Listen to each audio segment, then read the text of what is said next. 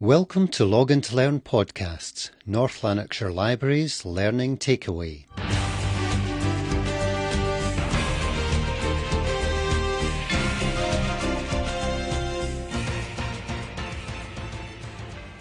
This series of podcasts will help you to revise for Module 1 of your ECDL course, the European Computer Driving Licence.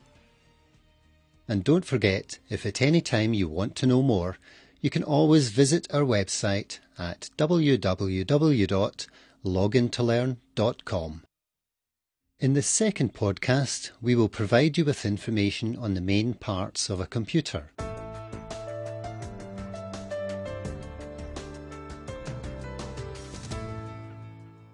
The components of a computer are the keyboard, which is used to type or input information. The monitor, or VDU, short for Visual Display Unit, is used to view information entered into the computer.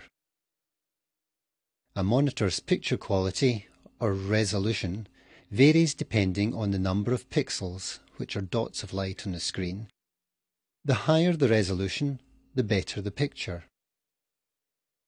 Size of screen also affects the apparent quality of the picture, but price increases steeply with larger screen sizes.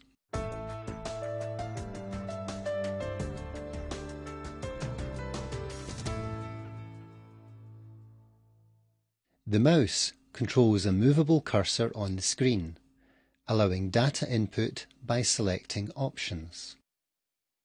The computer is normally housed in a metal or plastic casing, sometimes called the system unit, and contains the following items. The electronics, such as the Central Processing Unit, or CPU, and all the other microchips. The hard disk drive, or HDD, is used to store programs and data. A floppy disk drive, if your computer has one, allows a user to insert a floppy disk, a 3.5-inch diskette, to transfer files to and from the computer. Note, many computers now no longer have floppy drives, as their limited storage capacity has been superseded by other devices. A CD-ROM drive reads information from a standard compact disc, or CD, which can contain application software, data, or music.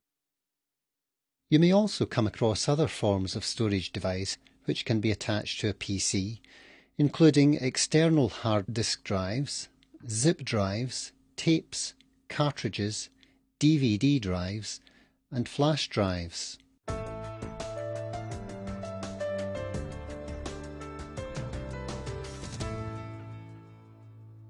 Most computers have speakers attached, usually externally, to play music or listen to communications.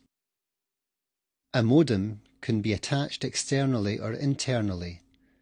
This allows the user to connect to the telephone system and use email or the internet. Any piece of external equipment that is attached to a PC rather than built into it is termed a peripheral device. This covers external storage devices, printers, scanners, in fact, any device that enhances the capabilities of a PC system.